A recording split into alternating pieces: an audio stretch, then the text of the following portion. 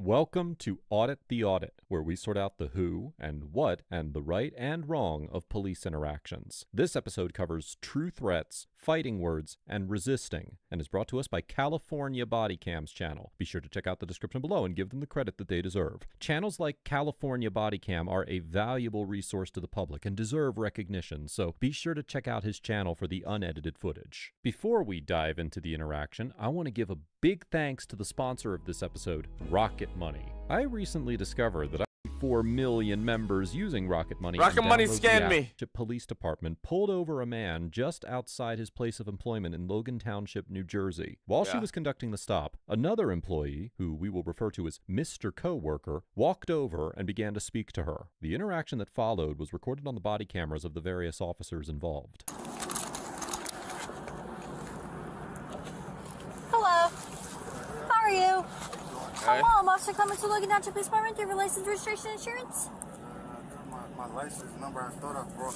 Chat, I'm still driving around with my temporary license on my Hellcat. My GGs, that shit expired like 5 months ago. I lost my license. I don't know where the fuck that shit at.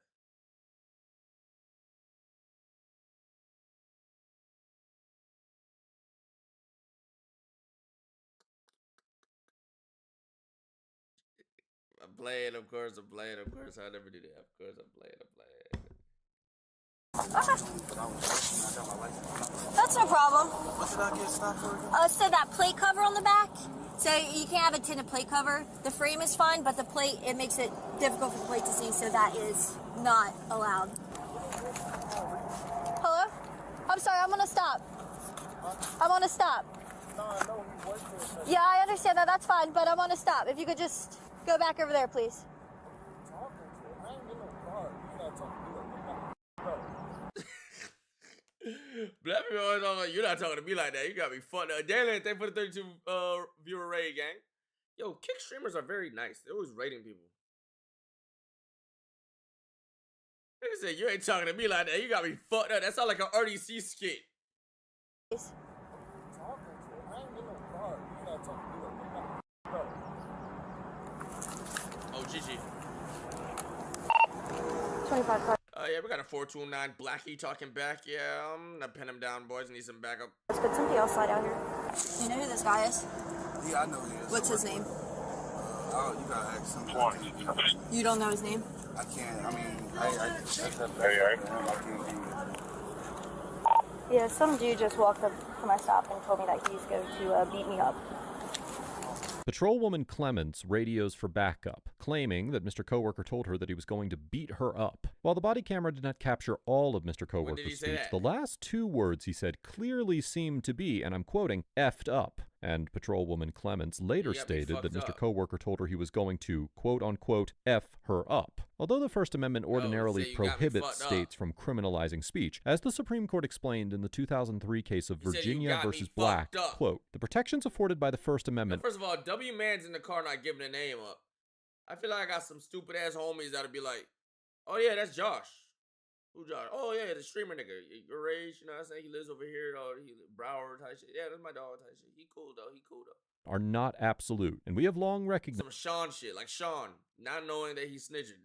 That the government may regulate certain categories of expression consistent with the Constitution. One of these categories is true threats, which the court defined in the Black case as encompassing, quote, those statements where the speaker means to communicate a serious expression of an intent to commit an act of unlawful violence to a particular individual or group of individuals. The court also recognized that, quote, intimidation in the constitutionally prescribable sense of the word is a type of true threat, where a speaker directs a threat to a person or group of persons with the intent of placing the victim in fear of bodily harm or death. Under Section 2C 12-3 of the New Jersey statutes, which defines the crime of terroristic threats, quote, a person is guilty of a crime of the 3rd degree if he threatens to commit any crime of violence with the purpose to terrorize another, or in reckless disregard of the risk of causing such terror or inconvenience. The nigga said you got me fucked up, bitch. Yes. According to the jury instructions for this statute, quote, the words or actions of the defendant must be of such a nature as to convey menace or fear of a crime of violence to the ordinary person. It is not a violation of this statute if the threat expresses fleeting anger or was made merely to alarm. Similarly, Section 2C 33-4 of the New Jersey statutes, which codifies the offense of harassment, states that, quote, a person commits a petty disorderly person's offense if, with purpose to harass another, he subjects another to striking, kicking, shoving, or other offensive touching, or threatens to do so. Depending on the exact words that Mr. Coworker spoke, it is possible that he could be convicted of either of these offenses if he actually threatened to cause physical harm to patrolwoman Clements. Didn't know. I understand the lingo he was using. And his words could be considered a so-called true threat, or another category of unprotected speech. You don't have your insurance? There, Gabby. All right, that's no problem. 44, just to clarify, this is a pedestrian that walked up on your stop. Can you give a brief description, please? Yeah, it's a black male. He works at Lineage. He's about 35, red pants, navy blue hoodie, orange traffic vest. All right, listen. Let me check on this. My registration, you can just run that too. Yeah, I'll check on this, and when I come back, if you have your insurance, no problem. Thank you. Sir, you need to go back inside. Yeah, you need to go back inside. Let's go. I want to stop. 44, check-in. I heard him say y'all always harassing blacks on shit. I heard him say that. I'm okay. The driver's being cooperative. I attached him, but this now is kind of just lingering, yelling at me. All right, copy. 44, I'll be coming up on you in a second here. This guy look like again? Black male, red pants, navy blue hoodie, orange traffic vest. He is inside the gates at Lineage. There's a few more people approaching now. Adin said 1v1, 1v1 on what? Adin can't beat me on 1v1 on anything in his life. Maybe 2K, maybe? You guys are good. Good morning. I'm sorry, could you go back over there? I want to stop. It'll be 2 seconds. I just came, I'm the supervisor here. I just came to see. He works here. That's why Yeah, I understand, and I'll be clear with him in 2 seconds. And then I'm just asking you, is everything Yeah, all right? everything's fine, and I'll be clear in 2 seconds. Can I ask you what he stopped for? Yeah, he was stopped for the plate cover. That's it. Already? So I want to ask you. All right. No, I don't got a problem. That nigga came swooping in, goddamn, gang. Light off. Patrolman Andy Kalishian arrives on the scene and approaches Mr. Coworker and his supervisor. I'm Mark. I'm on the supervisor. I just came to check on my employee. That's it. Yeah, that's first She off. explained. First off, man, I did walk up and. No, I didn't walk. She wasn't talking about me. She called about Yeah, me. what's your deal, man? They on the stop. Yeah, but you don't need to be flapping your gums at us. I got you. I live here. I got you. I'm gonna speak to him. No, now you're under arrest. He just said suck my dick. Oh, okay, buddy. Niggas. Oh, you wildin', bro. Just. He said he's under arrest. What did he just say? Flapping your gums at us. I got you. I live here. I got you. I'm gonna speak to him. Bro, you're not helping yourself, Gage. Just shut the fuck up, bro. Oh my god. Bro, fuck. No, now you're under arrest. Now you're under arrest. Now you're under arrest. Turn around. Turn around. Don't touch me. Turn around. Don't resist, bro. Bro, they can't lock me up. I ain't do Listen to me, gonna break my arm. Listen to me. Can they arrest him for that? You could talk shit to police, right? You tell the police to suck your dick, you get arrested. Me personally, I ain't doing that because, like, bro, why? I ain't like, bro, I'm just trying to go home and play some Valorant. I got dogs to feed. You know what I'm saying? I need no extra bullshit. I'm hungry as fuck. I need my Chipotle with my vinaigrette on the side. I got a stream to stream later. I ain't trying to deal with no fucking police. So I'm going to shut my little stupid ass up. You feel me? Listen to me, bro. Listen to me. Put this hand behind your Make it back. worse. Just stop. Are you gonna put him as tight as you can? I'm not Like I going explained to you, sir, you're under arrest for disorderly conduct. What's your Why problem you with that? arresting me at work, bro? I ain't break no rules, no law. Get off me. Stop bringing my arm. Get my boss, yo. Yo, get that up. My boss. Relax, all right? Bro, that too tight. All right, we will loosen it up, okay? You relax. Bro, I just lost my daughter. I Do know. you hear me? Okay. He did. All right, okay. That's fine. Bro, this Just came back today from All right, we will figure this out, okay? Dude, I'm sorry for your loss, right? But relax, okay? We're just going to roll you over and let you catch your breath, all right? I know him, Carson. I know Roll him. over. Once we get you up, we'll loosen your cuff. Yeah. What's your name? I'll give you my name, bro. You came up on me. So I asked you why you were flapping your gums. Hey, Dustin, your response to me was suck my. Hey, you talking about why I'm flapping my gums? So now you're under arrest. I'm checking with my coworker. Well, now you're under arrest for using the words you had to use in front of everybody. I want to talk to my boss. No. Yo. It's not worth it, man. It's not Bro, worth it. I'm trying to relax. Not worth it. My phone not even on me. That's what I'm trying to tell y'all. Relax. Relax, bud.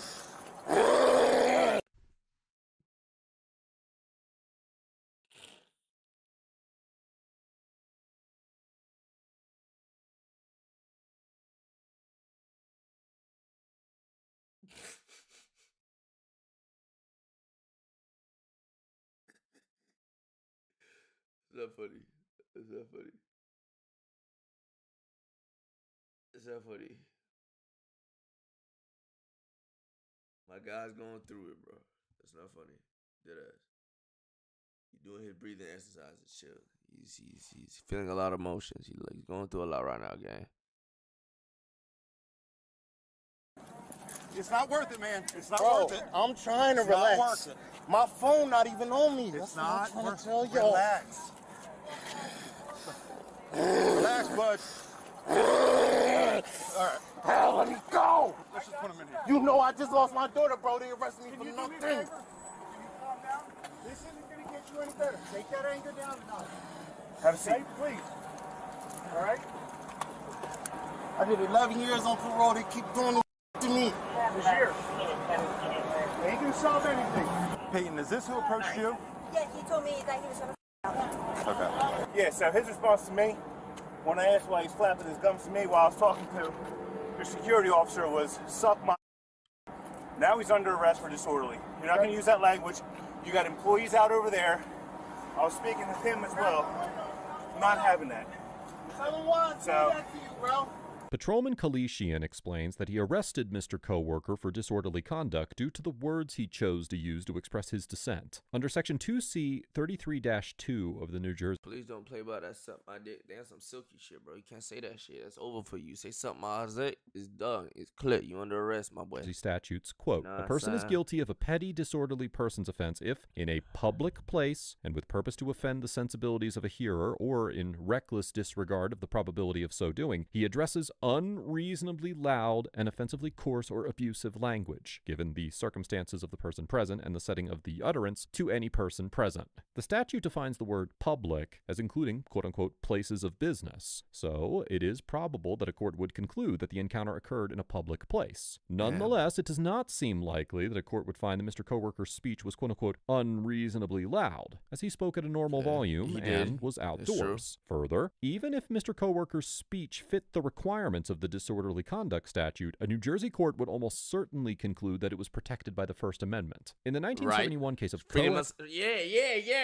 Yeah, First Amendment, bitch. What you talking about? Versus California, the Supreme Court overturned a citizen's conviction for wearing a jacket emblazoned with a profanity, holding that, quote, the state may not, consistently with the First and 14th Amendments, make the simple public display here involved of this single four-letter expletive a criminal offense. However, it is important to note that the court clarified that this use of profanity did not rise to the level of so-called fighting words, defined as, quote, those personally abusive epithets which, when addressed to the ordinary citizen, are, as a matter of common knowledge, inherently likely to provoke violent reaction, and emphasized that, now quoting again, while the four-letter word displayed by Cohen in relation to the draft is not uncommonly employed in a personally provocative fashion, in this instance it was clearly not directed to the person of the hearer, and that, now quoting again, no individual actually or likely to be present could reasonably have regarded the words as a direct personal insult. Additionally, in the 1987 case of Houston versus Hill, the Supreme Court recognized that, quote, damn, so you're telling me free Fousey right now? The First Amendment protects a significant amount of verbal criticism and challenge directed at police officers, and that, now quoting again, the freedom of individuals verbally to oppose or challenge police action without thereby risking arrest is one of the principal characteristics by which we distinguish a free nation from a police state. Nonetheless, the court also noted that, quote, the freedom verbally to challenge police action is not without limits, of course. We have recognized that fighting words are not constitutionally protected. Accordingly, some jurisdictions have concluded that profane insults directed at police officers are fighting words and therefore can be criminally punished. For instance, in the 2018 case of State versus Hale, the 6th District Court of Appeals of Ohio upheld an individual's disorderly conduct conviction for directing several obscene remarks, including the same phrase that Mr. Coworker used here, at a police officer, concluding that they were fighting words that, quote, would reasonably incite the average person to retaliate. However, in the 2003 case of Johnson versus Campbell, the 3rd Circuit Court of Appeals, which has jurisdiction over New Jersey, held that, quote, swear words spoken to a police officer do not provide probable cause for an arrest for disorderly conduct because the word... talk too much. You lost me. I understand it, though, but you lost me, gangy. You lost me. You talk too damn fucking much, bro. I don't need to know every fucking... You know what I'm saying? Waffling. Fucking waffling. Finna piss me off, nigga.